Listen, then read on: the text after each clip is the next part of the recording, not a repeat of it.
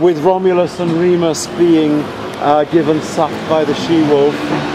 And of course, it celebrates Rome, and it says here, how are people's Latin? This is unusually in Latin. That's pretty good. I've tried it for 4 years.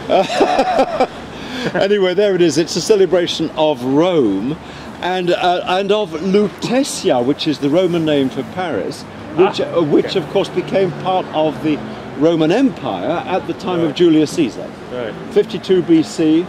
Caesar conquered this part of France, Gaul as he called it. And then the Gallic Wars, you read about dividing Gaul into tres partes, into 3 parts.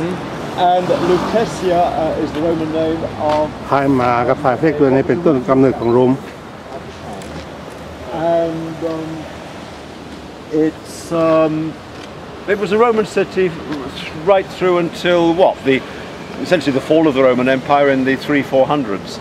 I mean, the traditional end of the Roman Empire is when 476, I think that's the traditional end when Rome ends. And of course the city did get itself a wonderful Roman amphitheatre, some fabulous baths, which we may see. I'm not promising that, but I mean that they are on the corner of Saint-Germain and Saint-Michel boulevards, Roman baths, which are still in large part there.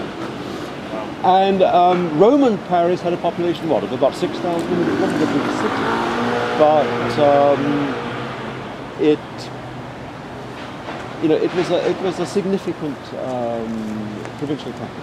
London at that time was London at that time. I mean, probably Londinium was. We don't forget, London was conquered by the Romans too. Yeah. Londinium. London was conquered afterwards. I mean, we come under the Roman yoke, shall we call it, or is that being? Yeah, we come under the Romans in 52 BC. England doesn't get conquered until the Claudian invasion, Claudius, 43 AD. So it's about a century later that London gets Romanized, and certainly, London was a Roman city, probably smaller than Paris. The Romans had a wonderful notion of public health. They realized that getting water from the river was not a good idea.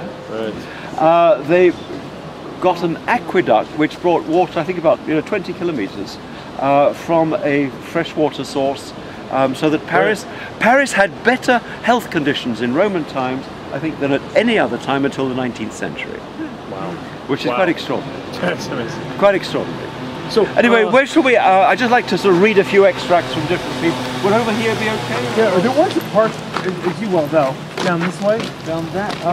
That's the Cluny Museum. This is the Cluny Museum. Oh, that's the park down on the right side. Isn't there a park down there? There's a park down there, but sometimes it's closed. Actually, the gates, I believe, open. If it goes on, then we'll go in. And that's where we'll see the Roman baths. That's way off the side.